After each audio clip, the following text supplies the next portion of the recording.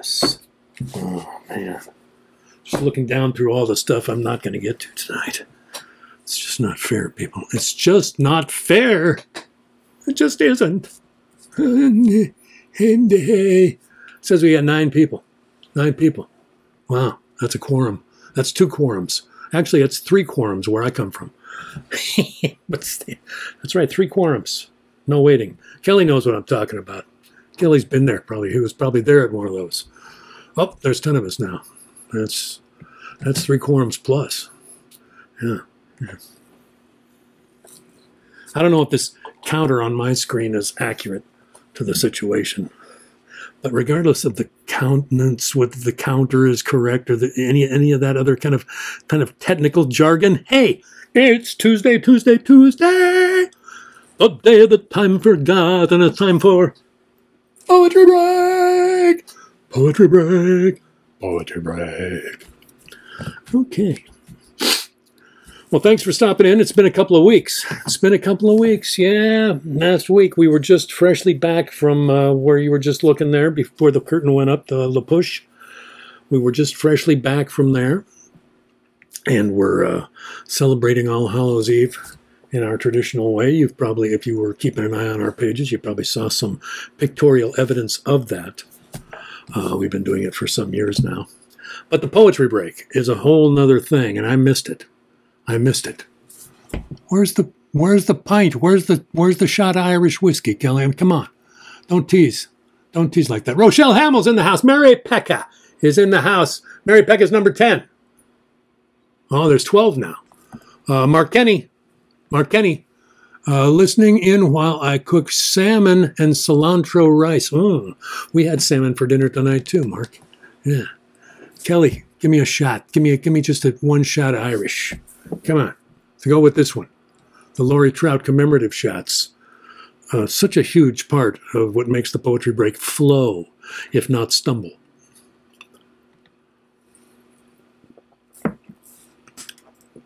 Oh, that's smooth. That is smooth. Yes, indeed. It is Tuesday. It's November the 7th. And let us proceed. You know, I wanted to say at the outset here, we weren't here last week. And I think everybody must have been mad at me for not doing a Halloween show. And so, because the mailbag is empty. The mailbag, it's been 2 weeks, and nobody wrote into the mailbag. Oh, except for Rochelle. Sorry, Rochelle. Rochelle wrote in toward the end of what was allowable. I mean, that means I just saw it this evening. Rochelle wrote in asking about a poet that, no, Rochelle, I have never heard of this poet. If you took the list of the poets I've heard of and the list of poets I've never heard of, I would be embarrassed to be me. And I'm already embarrassed to be me. So let's not add to that, all right? Let's just try to, Anyway, who else? Finn Livingston is in the house. Did I see Sam? Sam Weiss. Sam Weiss is in the house. I know what you're waiting for, Sam. It'll be happening. I just have to finalize the presentation. That's right, Sam. Anyway, Kelly, still no shot. What, sunglasses? That's supposed to... What? Finn Livingston, John Daly's in the house.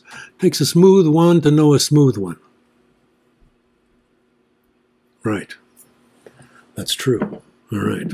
John's with me. All right. So nothing in the mailbag. I want to say, Rochelle, finishing up with that. You don't have to dig around. I looked them up, found a used copy of the book you were speaking of, and ordered it. So by this time next week, maybe, but soon, if not next week, then soon, we will be reading some of that stuff. In the meantime, people, I was left to my own devices, and I shouldn't do that. Shouldn't leave Bill to just sit around and, do what Bill does. Actually, I just went to the Poetry Foundation website. They had a big swath of fall poems there. And I picked out ones that I thought were particularly interesting for their language, just for the richness of the language. So 3 examples of what Bill considers rich language. The first one from Richard Wilbur, known, I think, primarily as more of a traditionalist, meaning he wrote in rhyme and meter. But I just love this poem. And I love Richard Wilbur. I haven't read a ton of him, but everything I've read, I think it was my daughter Alice did a paper in high school about Richard Wilbur, and that got me reading Richard Wilbur, and I said, darn it, this Richard Wilbur guy, you know, he wasn't famous for nothing. So fall poems, starting with Richard Wilbur, the poem is called The Beautiful Changes. The Beautiful Changes. One wading a fall meadow finds on all sides the Queen Anne's lace lying like lilies on water. It glides so from the walker, it turns dry grass to a lake, as the slightest shade of you valleys my mind in fabulous blue lucernes. The beautiful changes as a forest is changed by a chameleon's tuning his skin to it. As a mantis arranged on a green leaf grows into it, makes the leaf leafier, and proves any greenness is deeper than anyone knows. Your hands hold roses always in a way that says they are not only yours. The beautiful changes in such kind ways, wishing ever to sunder things and things' selves, for a second time, for a second finding, to lose for a moment all that it touches, back to wonder.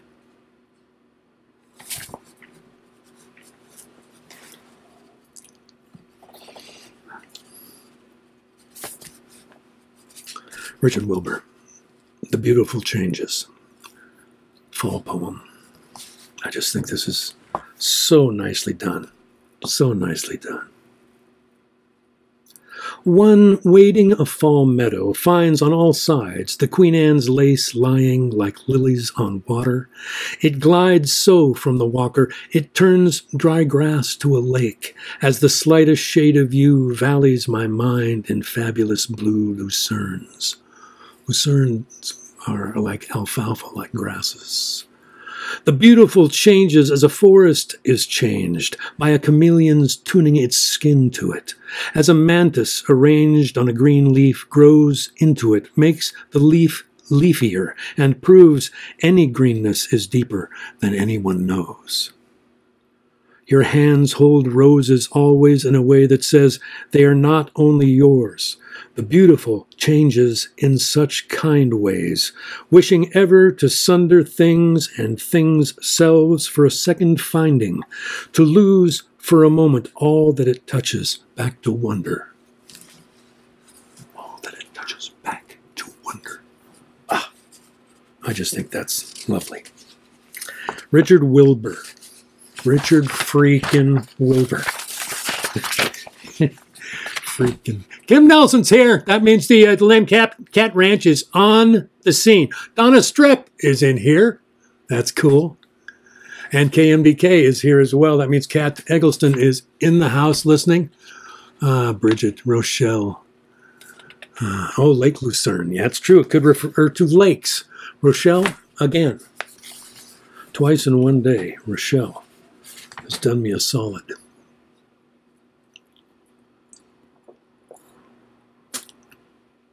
Thanks, Ma. I just assume that Mom is here. Yeah. We'll just assume that she's here. She's going to love this one. She'll love this one. Beyond the Red River. This is Thomas McGrath, who we've read before. But this is some really rich, loamy poetry. It's loamy. So Kat and John should appreciate the loam. It's almost like peaty, you know. Beyond the Red River by Thomas McGrath. The birds have flown their summer skies to the south, and the flower money is drying in the banks of bent grass which the bumblebee has abandoned. We wait for a winter lion, body of ice crystals and sombrero of dead leaves. A month ago, from the salt engines of the sea, a machinery of early storms rolled toward the holiday houses where summer still dozed in the poolside chairs, sipping an aging whiskey of distances and departures. Now the long freight of autumn goes smoking out of the land. My possibles are all packed up, but I still do not leave. I am happy enough here, where Dakota drifts wild in the universe, where the prairie is starting to shake in the surf of the winter dark.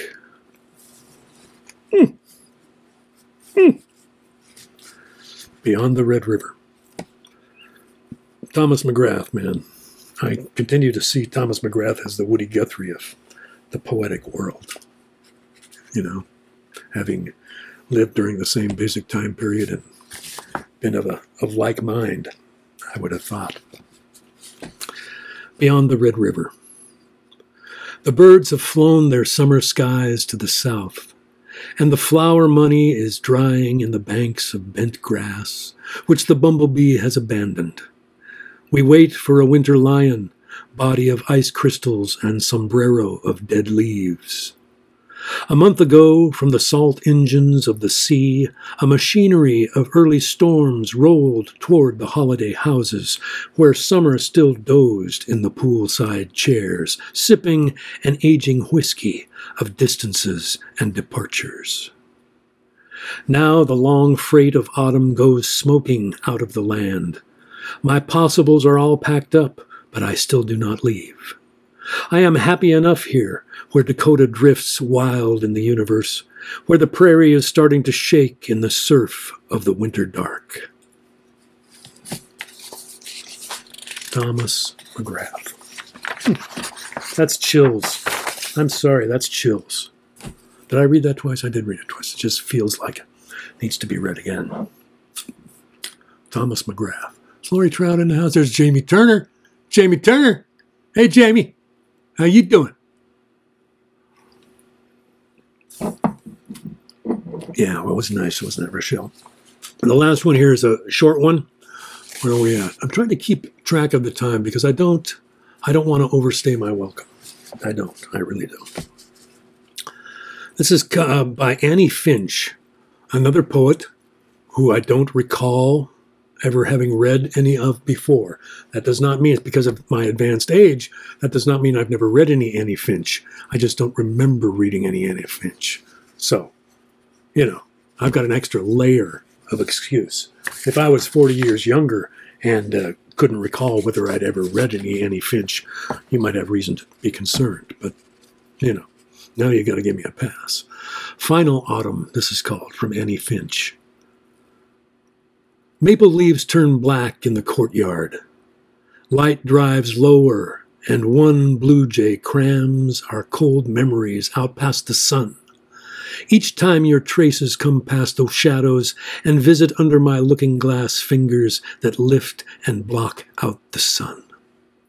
Come, I'll trace you one final autumn, and you can trace your last homecoming into the snow or the sun.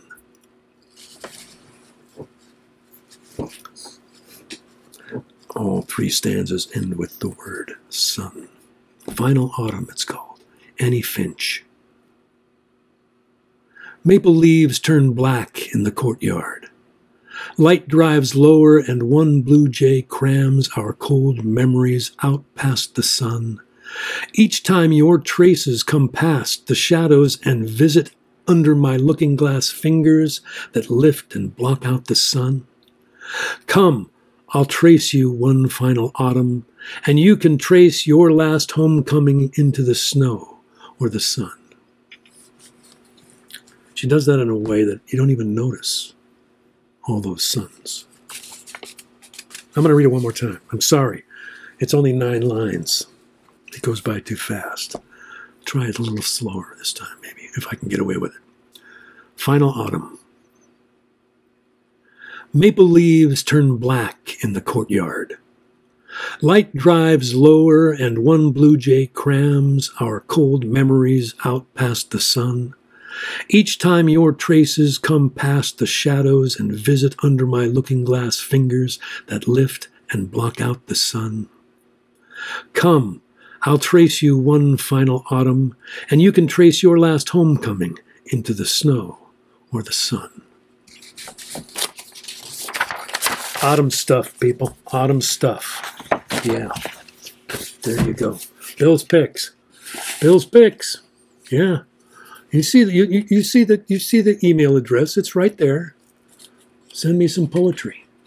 Don't worry, you don't have to worry though, Rochelle. Don't worry about it. Okay, well, I got to tell you, today, people, I started the 4th folder of Oldmanhood. The 4th folder. So I'm going to read this folder to you now. This one. No, just kidding. I've only got a few here. Well, several. Let's call it several. I think I got like 5 of them or something. Right. Starting back, because we were out at La Push, it was interesting. I did not push myself to write at La Push, which is, it's different for me. I usually take our vacation at La Push as a time to just go crazy. I usually cart my typewriter out there and just, you know. And I had my computer. I had it all set up. Took my little stand with me because, you know, the higher the keyboard is, the less I tend to slouch, you know. When you're old, you have to worry about things like slouching toward Bethlehem. So this starts on the 26th, and we went out on the 27th, right? I could lie down and nap because I'm that short on sleep, but I've maintained this lifestyle for 50 years and fight the manly fight with futility. Put him on his back foot, the broken one. Put him on the road to La Push, storm garden, lip of habitat. Stretch his eyes to the horizon again and see who he comes back to old manhood as. Is that a preposition at the end? Once more. I could lie down and nap because I'm that short on sleep, but I've maintained this lifestyle for 50 years and fight the manly fight with futility. Put him on his back foot, the broken one. Put him on the road to La Push, storm garden, lip of habitat. Stretch his eyes to that horizon again and see who he comes back to old manhood as.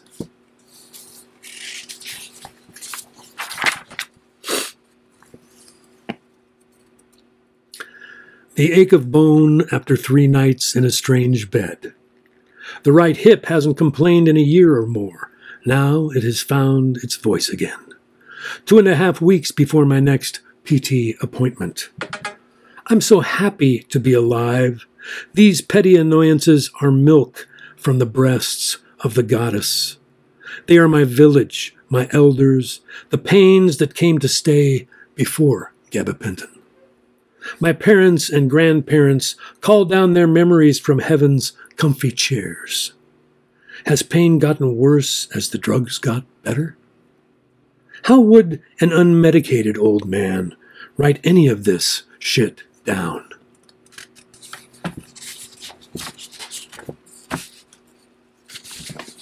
So I think I'm allowing myself the kind of the spontaneous unrolling of a thought where I start writing before I've decided what I'm writing about, you know, and then we discover it together. Isn't that neat? It's actually kind of lazy, but that's me. The ache of bone after 3 nights in a strange bed. The right hip hasn't complained in a year or more. Now it has found its voice again. 2.5 weeks before my next PT appointment. I found out at my PT today that it's probably caused by my lower back, my hip pain. I'm so happy to be alive. These petty annoyances are milk from the breasts of the goddess. They are my village, my elders, the pains that came to stay before gabapentin. My parents and grandparents called down their memories from heaven's comfy chairs. Has pain gotten worse as the drugs got better? How would an unmedicated old man write any of this shit down? Old manhood. Gotta let him be who he is. Gotta let him be who he is, right? Holly Trout Cooper in the house! Holly Trout Cooper in the house! Cool. Last full day at the ocean. Quest for rest achieved. Long hours left to sleep and read and demand nothing of myself. Good food, granola, cheese, and grapes for breakfast after the sinking moon met the rising sun. Offshore wind throws mist behind the breakers, waves going both ways as modern waves should. No regret for the lack of output on the page. We have reached a certain age where it doesn't matter anymore. Onward to the cliffs. Yes. Last full day at the beach, at the ocean. Quest for rest achieved. Long hours left to sleep and read and demand nothing of myself. Good food, granola, cheese, and grapes for breakfast after the sinking moon met the setting sun. Offshore wind throws mist behind the breakers, met the rising sun. Think, after the sinking moon met the rising sun. Offshore wind throws mist behind the breakers, waves going both ways like modern waves should. No regret for the lack of output on the page. We've reached a certain age where that doesn't matter anymore. Onward to the cliffs. Okay, now this one gets a little weedy. Not quite as much as the next one, but it does get a little...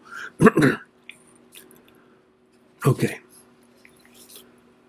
Already dreaming of what's to come, making notes as the world dissolves. Or is it only my place in it? Where will reality stop? Am I already away from it? Is that the vacant look of the distempered old man? Not dementia, perspective. Walking toward the horizon, the vanishing point, one strays out of the conscious mainstream into the pathless forest where memory meets foresight and familiar faces begin to appear. We come to realize that the work we will do next happens on a different map, with new rules and no demands. Just the wide screen of our story played out in the theater of all consciousness. Gets a little heavy right there at the end, doesn't it? Yeah, well, I don't know. Someday maybe people will say, did you see how he ended it? Just, really sucked it to you there at the end. Boy, that Bill. What a schlump. Already dreaming of what's to come, making notes as the world dissolves. Or is it only my place in it? Where will reality stop? Am I already moving away from it? Is that the vacant look of the distempered old man? Not dementia, perspective. Walking toward the horizon, the vanishing point, one strays out of the conscious mainstream into the pathless forest where memory meets foresight and familiar faces begin to appear. We come to realize that the work we will do next happens on a different map, with new rules and no demands. Just the wide screen of our story played out in the theater of all consciousness.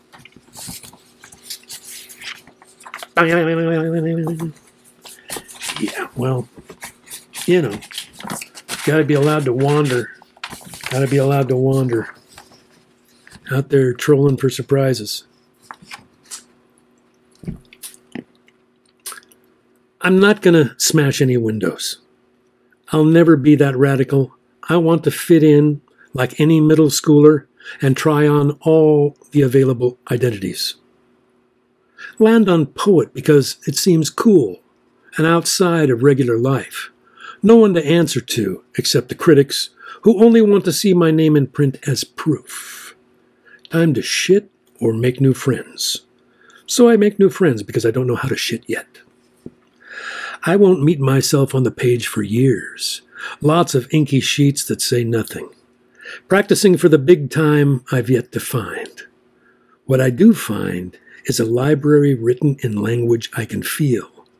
taste the dust and smell the river. Cutting fences and trespassing are part of the territory, and sparing the line for the sake of truth is a betrayal. Poets are radical from the ground up. They have to believe in what no one else has seen.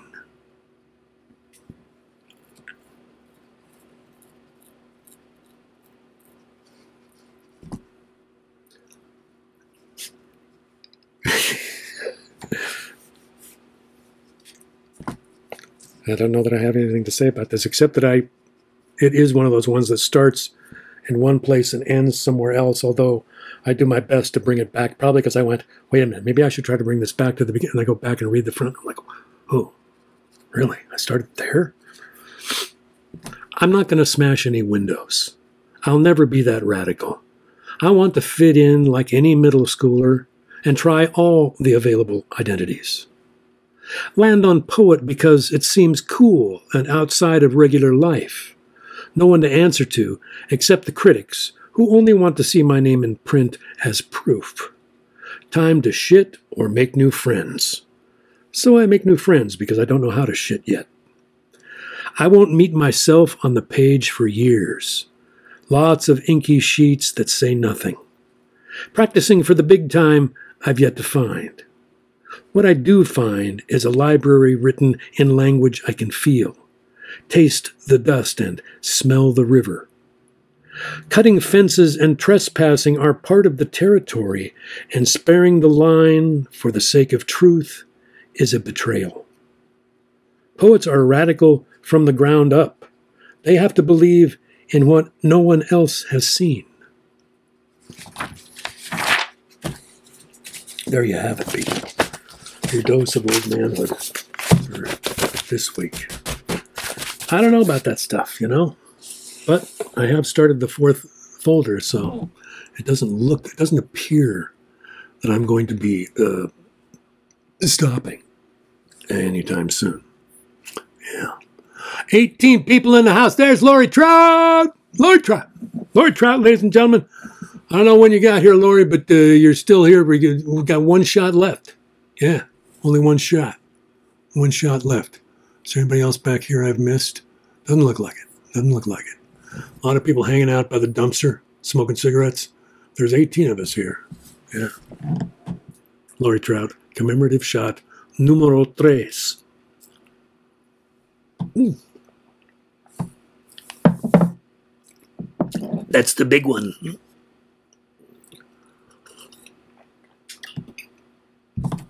Alrighty then. Louise Glück passed away a few weeks ago. We read some Louise Glück, I think the last time we met. And I wanted to read one more. I got this book, Faithful and Virtuous Night, which came out in 2014. And I found this poem in it that I really liked. I wanted to read it to you. It's in 6 short parts. They are numbered, and I will read the numbers, okay? It's called An Adventure. An Adventure. 1. It came to me one night as I was falling asleep that I had finished with those amorous adventures to which I had long been a slave. Finished with love, my heart murmured, to which I responded that many profound discoveries awaited us, hoping, at the same time, I would not be asked to name them, for I could not name them. But the belief that they existed, surely that counted for something. 2. The next night brought the same thought, this time concerning poetry, and in the nights that followed, various other passions and sensations were, in the same way, set aside forever. And each night my heart protested its future, like a small child being deprived of a favorite toy. But these farewells, I said, are the way of things. And once more I alluded to the vast territory opening to us with each valediction. And with that phrase I became a glorious knight riding into the setting sun, and my heart became the steed underneath me. 3. I was, you will understand, entering the kingdom of death, though why this landscape was so conventional I could not say. Here, too, the days were very long, while the years were very short. The sun sank over the far mountain, the stars shone, the moon waxed and waned. Soon, faces from the past appeared to me, my mother and father, my infant sister. They had not, it seemed, finished what they had to say, though now I could hear them because my heart was still. 4. At this point, I attained the precipice, but the trail did not. I saw descend on the other side, rather, having flattened out, it continued at this altitude as far as the eye could see, though gradually the mountain that supported it completely dissolved, so that I found myself riding steadily through the air. All around, the dead were cheering me on, the joy of finding them obliterated by the task of responding to them. 5. As we had all been flesh together, now we were mist. As we had been before objects with shadows, now we were substance without form, like evaporated chemicals. Nay, nay, said my heart, or perhaps nay, nay. It was hard to know. That's Neigh versus Nay. 6. Here the vision ended. I was in my bed, the morning sun contentedly rising, the feather comforter mounded in white drifts over my lower body. You had been with me. There was a dent in the second pillowcase. We had escaped from death, or was this the view from the precipice? Or was this the view from the precipice, ye said. I will read that again. Thank goodness. Louise Glück doesn't mess around. Bill messes around. An adventure. 1. Wait. What I realized while I was reading that one is that I had yet to put on my groovy reading glasses. Sorry. I know they look really different. An adventure. 1. It came to me one night as I was falling asleep that I had finished with those amorous adventures to which I had long been a slave. Finished with love, my heart murmured. To which I responded that many profound discoveries awaited us, hoping, at the same time, I would not be asked to name them, for I could not name them. But the belief that they existed, surely this counted for something. 2. The next night brought the same thought, this time concerning poetry, and in the nights that followed various other passions and sensations were, in the same way, set aside forever, and each night my heart protested its future like a small child being deprived of a favorite toy. But these farewells, I said, are the way of things, and once more I alluded to the vast territory opening to us with each valediction. And with that phrase I became a glorious knight riding into the setting sun, and my heart became the steed underneath me. 3. I was, you will understand, entering the kingdom of death, though why this landscape was so conventional I could not say. Here, too, the days were very long, while the years were very short. The sun sank over the far mountain. The stars shone, the moon waxed and waned. Soon, faces from the past appeared to me, my mother and father, my infant sister. They had not, it seemed, finished what they had to say, though now I could hear them because my heart was still. 4. At this point, I attained the precipice, but the trail did not, I saw, descend on the other side. Rather, having flattened out, it continued at this altitude as far as the eye could see, though gradually the mountain that supported it completely dissolved, so that I found myself riding steadily through the air. All around the dead were cheering me on, the joy of finding them obliterated by the task of responding to them. 5. As we had all been flesh together, now we were mist. As we had been before objects with shadows, now we were substance without form, like evaporated chemicals. Nay, nay, said my heart, or perhaps nay, nay, it was hard to know. 6. Here the vision ended. I was in my bed, the morning sun contentedly rising, the feather comforter mounded in white drifts over my lower body. You had been with me. There was a dent in the second pillowcase. We had escaped from death, or was this the view from the precipice? Louise Glück, Faithful and Virtuous Night is the name of the book. She's got it going on. She's got it going on. I spent the day today, a lot of the day today, the part that I wasn't doing other things. My poetic part of the day was spent watching videos of Philip Levine. Philip Levine, there's a lot of good material by and about Philip Levine online, on YouTube. So, also, the entire archive of the Poetry Break happens to be on YouTube, as are the Treehouse concerts, if one cares to dip back in time. As I did today, I had one of those memories come up on my Facebook feed right before we started tonight, just as I was logging into the whole, and it had one of those memories, those Facebook memories from 3 years ago. I was wearing this shirt.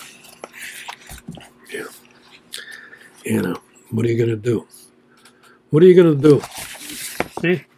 So this is from the book for which Philip Levine won the Pulitzer Prize, 1993. The book is called The Simple Truth. The poem is called The Simple Truth. And if there was another shot sitting here, I'd have it in honor of Philip Levine, because this guy speaks. He speaks the simple truth. I bought $1.50 worth of small red potatoes, took them home, boiled them in their jackets, and ate them for dinner with a little butter and salt. Then I walked through the dried fields on the edge of town. In middle June, the light hung in the dark furrows at my feet, and in the mountain oaks overhead the birds were gathering for the night, the jays and mockers squawking back and forth, the finches still darting into the dusty light. The woman who sold me the potatoes was from Poland. She was someone out of my childhood in a pink-spangled sweater and sunglasses, praising the perfection of all her fruits and vegetables at the roadside stand, and urging me to taste even the pale, raw, sweet corn trucked all the way, she wrote, she swore, from New Jersey. Eat, eat, she said. Even if you don't, I'll say you did. Some things you know all your life. They are so simple and true, they must be said without elegance, meter, and rhyme. They must be said on the table beside the salt shaker, the glass of water, the absence of light gathering in the shadows of picture frames. They must be naked and alone. They must stand for themselves. My friend Henry and I arrived at this together in 1965 before I went away, before he began to kill himself, and the two of us to betray our love. Can you taste what I'm saying? It is onions or potatoes, a pinch of simple salt, the wealth of melting butter. It is obvious. It stays in the back of your throat like a truth you never uttered because the time was always wrong. It stays there for the rest of your life, unspoken, made of that dirt we call earth, the metal we call salt, in a form we have no words for, and you live on it.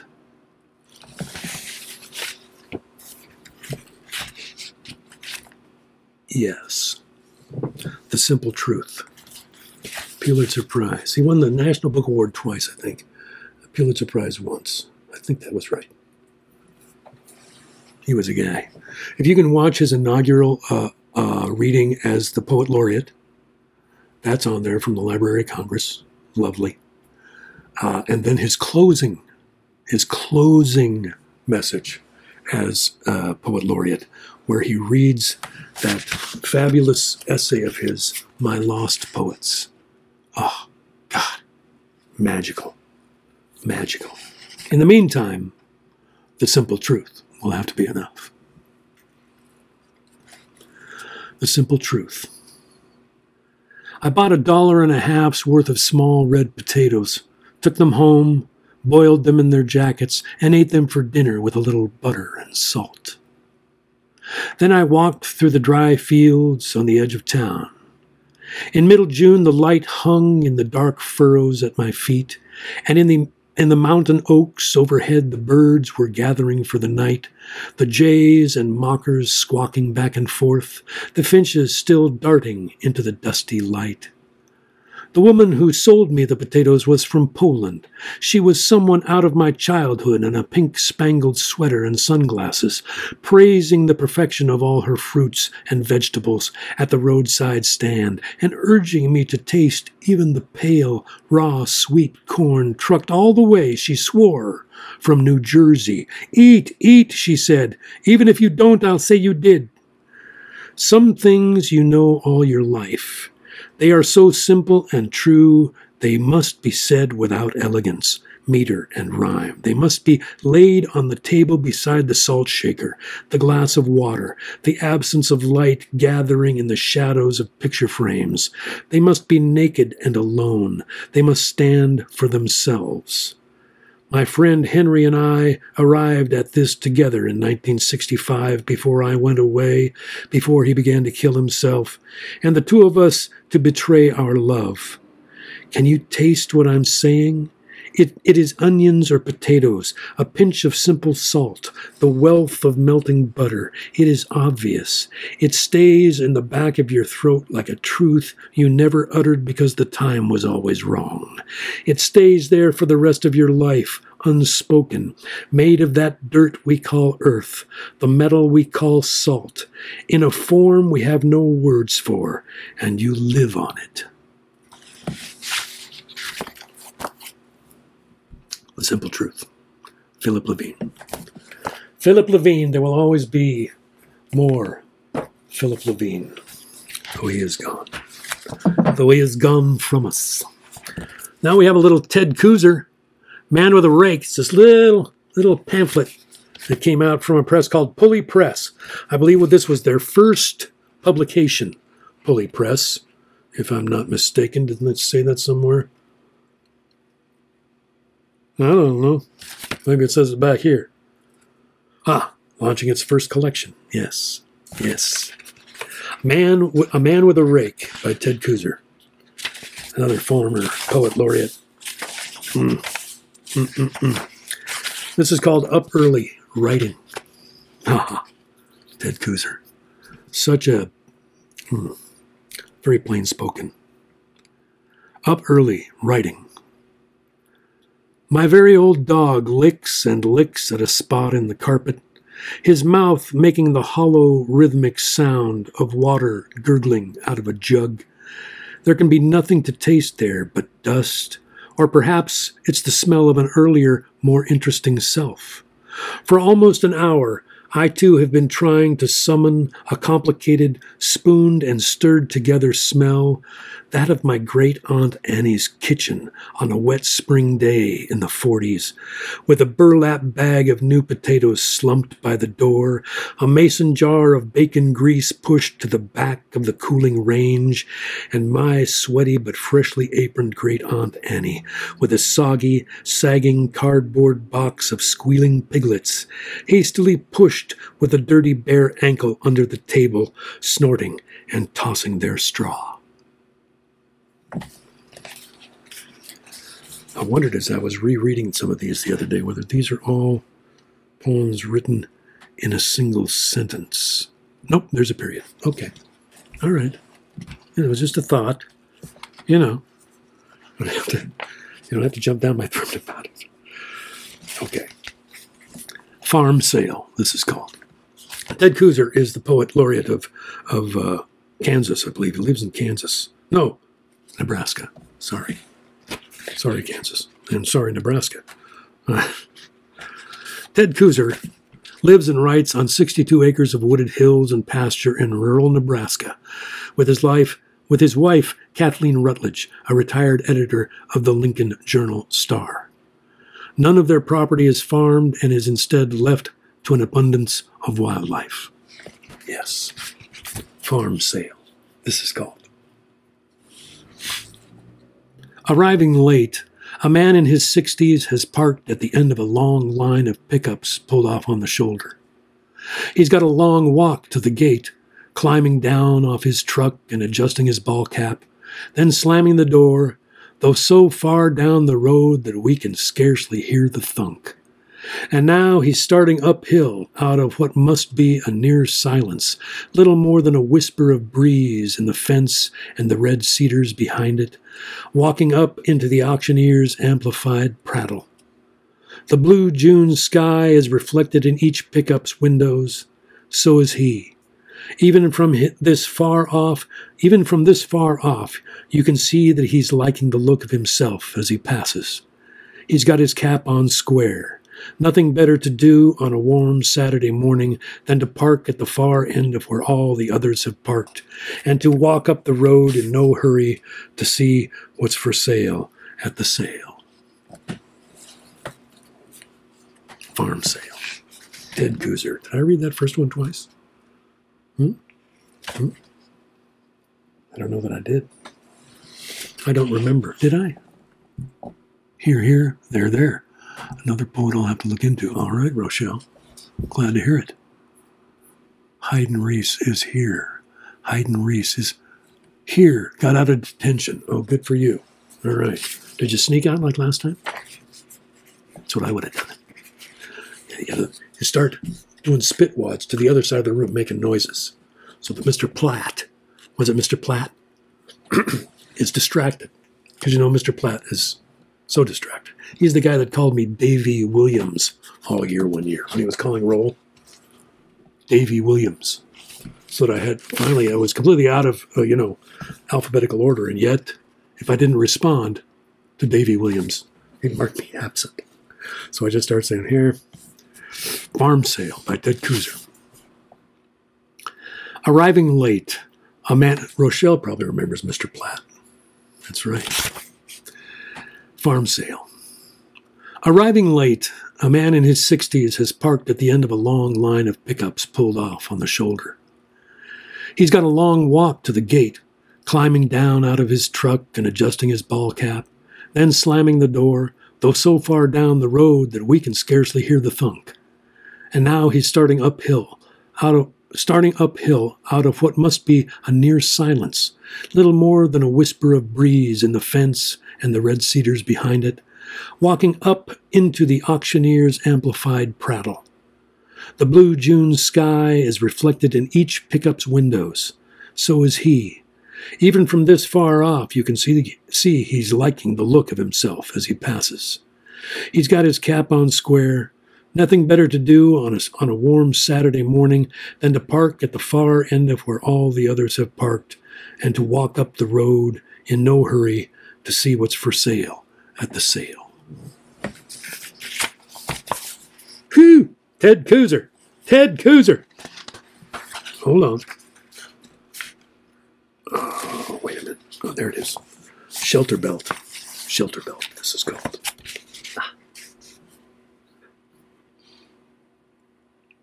From a mile off, it's a coarse, knotty seam, clumsily stitched from odd snippets of thread, black, gray, and green, but somehow it's holding, suspending the heavy brown corduroy fields from the thin cotton sky. Nothing you'd want to show off in home ec class, but finding a use. Makeshift curtain, hung there since the 30s, piece from scrap fabric, using native trees, cedar and ash, and tacked over a window with a whispery, all-season crack at the far back of the present, in an unheated room used for storing the dusty old past. Shelter belt. From a mile off, it's a coarse, knotty seam, clumsily stitched from odd snippets of thread, black, gray, and green, but somehow it's holding, suspending the heavy brown corduroy fields from the thin cotton sky.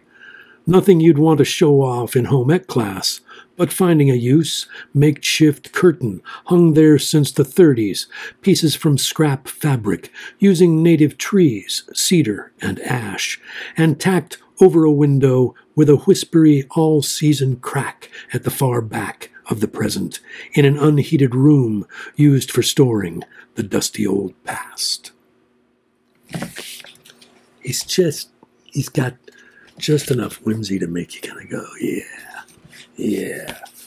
There's warmth there, isn't there? There's warmth. Warmth. Warmth. And I believe that's all, folks. Now, I did not want to hear the poetry blues being played by our local combo. I don't like listening to the poetry blues come over the airwaves, reminding me that it's time to wrap up the poetry break.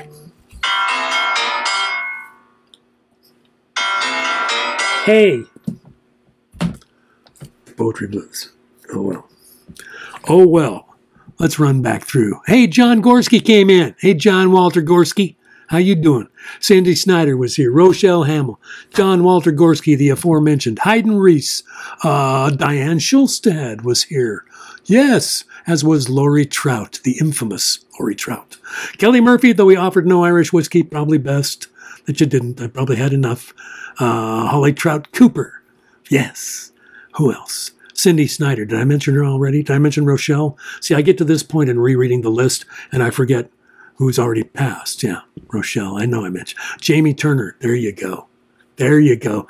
Jamie and Lori were probably off talking in the corner somewhere. Bridget Lacey here as well. Kim Nelson. Yes, yes, yes. Donna Strepp. John Daly. Unbelievable. And KMDK, let's not forget. And Finn Livingston was here as well, as was Sam Wise. Sam. Mark Kenny. Here. Here. Mary Pekka. This very place. These people. Janine Boggs. Oh. You know? And Katrina Knight. Katrina. As always. Katrina, all you guys, thanks once again for keeping me steady. I should say that the hand is on her on the radiation road, and we had day 2 this morning. Tomorrow will be day 3 of 29 days. So she'll be finishing up the radiation treatments, I believe, on the 19th of December. So our holidays are going to be quiet this year, but we will rouse ourselves 1 hour per week or thereabouts for the poetry break. This is as energetic as I probably, have looked all week or will look all week. Actually, I'm fairly energetic. One more health update. My foot was cleared for takeoff. My foot has been cleared for takeoff. My broken foot is not broken anymore. But I have not started walking again. I will probably start on Friday because, and I'm going to tell you why. I'm going to tell you. It's because my new shoes haven't arrived yet. Yes, I've ordered some new shoes. They are zero rise shoes, which I like, but they are cushy shoes. They're ultras, and they're coming. They're supposed to be stable too. I need some stability, and I need more cush because the bones are just old. Okay, all right. Enough said.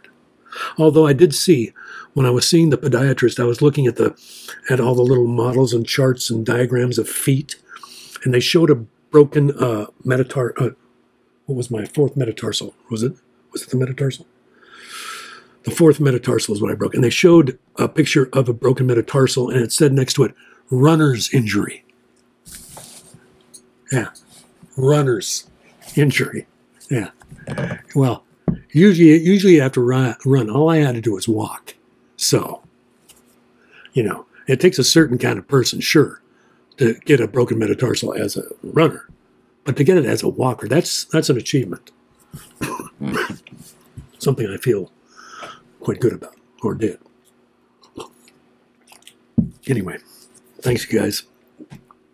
As always, you are my friend group.